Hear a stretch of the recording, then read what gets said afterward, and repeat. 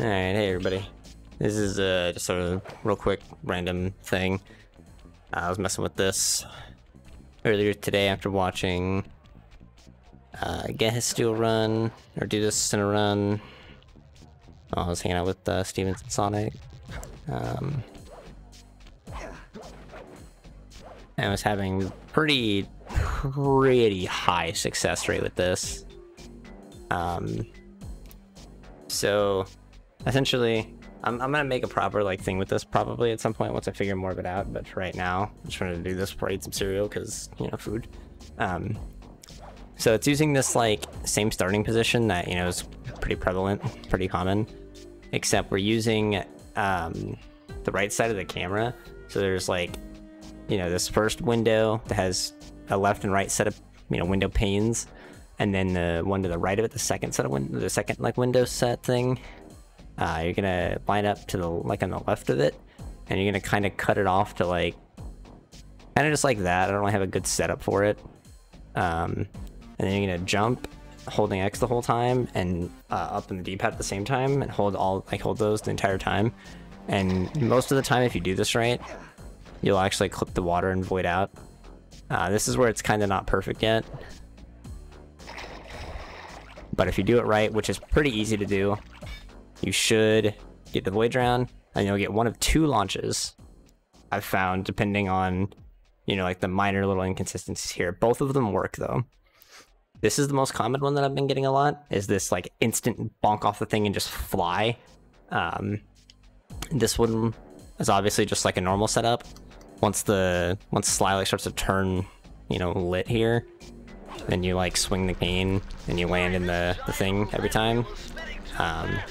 I've had some times where if I've landed too late, I've done it too late, I will look at this and make it not be motion sickness.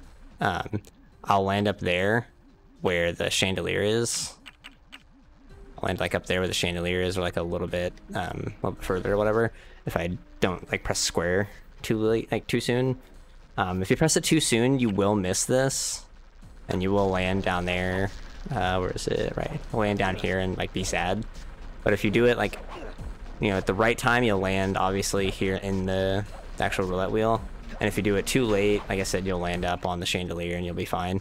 The other launch that you get sends you really fucking high up in the air, and it's not as fast, but you get so much height that without pressing square, I've overshot all of this, and landed out of bounds over there, and paused when I was out of bounds over there to try to cut back to see how far away I missed this from, and I've missed it by so much. So both launches seem to work. I've also gotten this, honestly, I just went and got some cereal and stuff, so it's probably been 20-30 minutes since I last did this, and this is my 6th attempt in a row that's gotten it.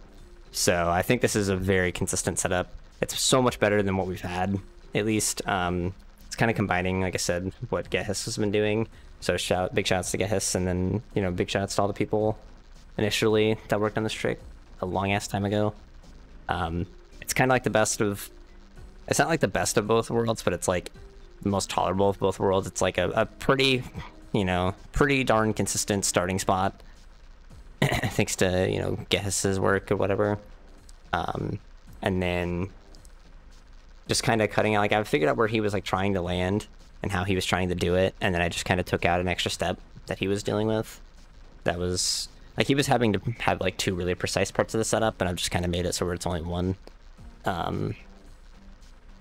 And yeah, like I said, whenever I've clipped the water, which has kind of been the hardest part, this honestly kind of reminds me, I don't know how many people that are going to be watching this remember the very first quote unquote setups that we had for World 4 skip, where you would kind of just jump to the out of bounds void and you just try to hit it, and it wasn't difficult necessarily, but it also wasn't very easy.